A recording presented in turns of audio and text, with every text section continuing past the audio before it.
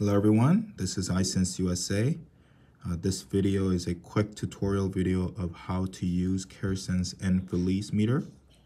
When you have purchased the meter, you would have received the meter, 2 vials of 50 count test strips, a lancing device, and a lancet, 100 count lancets, and a vial of control solution. In this video, I will go through how to set up the meter, as well as how to test blood glucose level and also how to use control solution. First, let's set up the meter. You're going to press the S button for 3 seconds. You get into set and no blinking. You can use either button to change to yes. Press S to select going forward. We're in year 2023. Select. It is November 17th, so I will go November 17th. It is 11:12 a.m. I will use 12-hour system. You can also choose 24-hour system if you like. I will remain same on the 12 hours. It shows 8:58 a.m. so I will set to 11 and then 12 a.m. Okay, the beep basically means whatever you do on the meter, the meter will sound the meter will make a sound beep. I will keep that on for now. EP stands for expiry. In the manual, you can find a section where you can set up your test strip expiry into the meter so that you can know that this test strip has been expired or not. You can press S to skip this part. You will see a low arrow on the left and 70 blinking. This basically means that you're going to set up your hypoglycemia or low threshold recommended by doctors, recommended. So let's just say I will set up for 75 for now. Same thing, high arrow on the left, 150 blinking. That means you're setting up your high threshold. Let's just go down to the lowest high threshold with this, which is 120. Like so, press S. We're back to setting year. To get out of the setting mode, you basically have to press and hold S button for 3 seconds. The meter shuts off and it's ready to use. So now you have the test strip, lancing device, and lancet. So let's first set up lancing device and lancet. Simply twist off the cap of the lancing device. Insert the needle into this hole here. Press it in.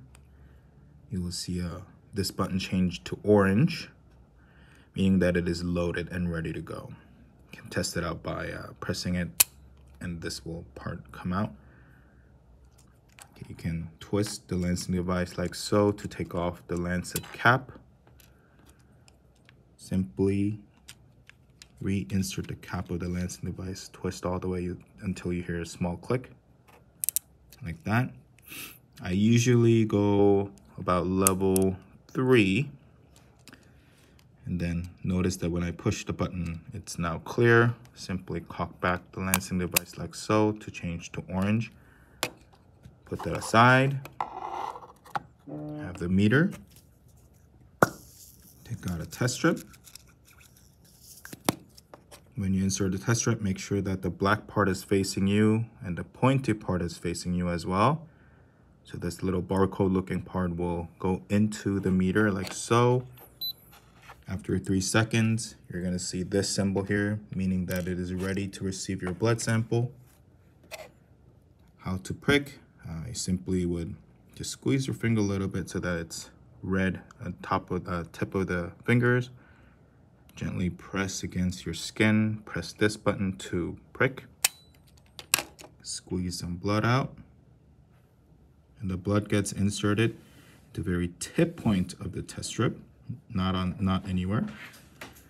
You can see that the yellow, the square on top of the test strip turned into red, meaning that the blood sample has reached to where it should be to measure your blood glucose level.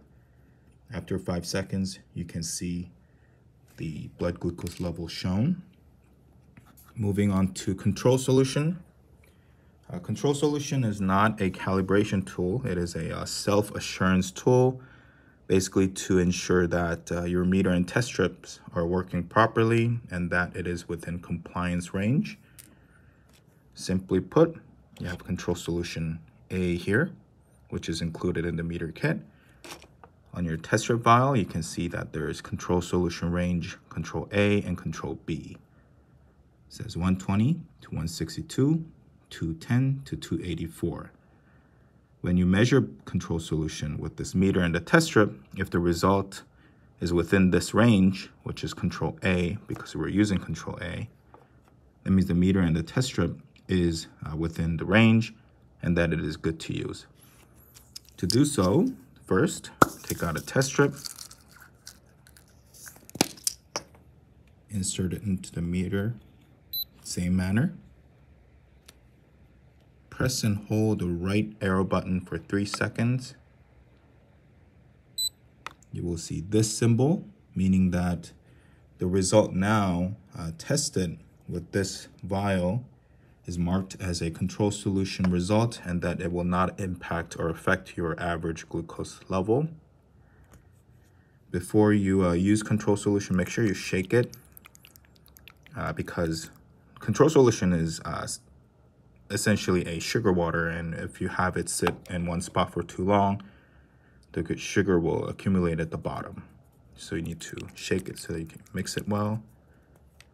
Have the cap sit on a flat tabletop. Then squeeze a little bit of control solution there.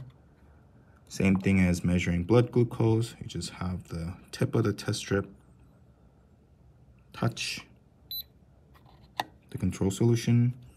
After 5 seconds, you can see that the result is 140, meaning control solution A range 120 to 164, 140 is within the range. That means this meter and test strip are good to go. When you take out the test strip, there is a test strip ejector here. You can simply slide it out, let's say on top of your trash can, slide out to take out the test strip. Make sure to close the control solution cap back on and use a paper cloth or toilet paper to wipe off the solution that you have squeezed out. Thank you.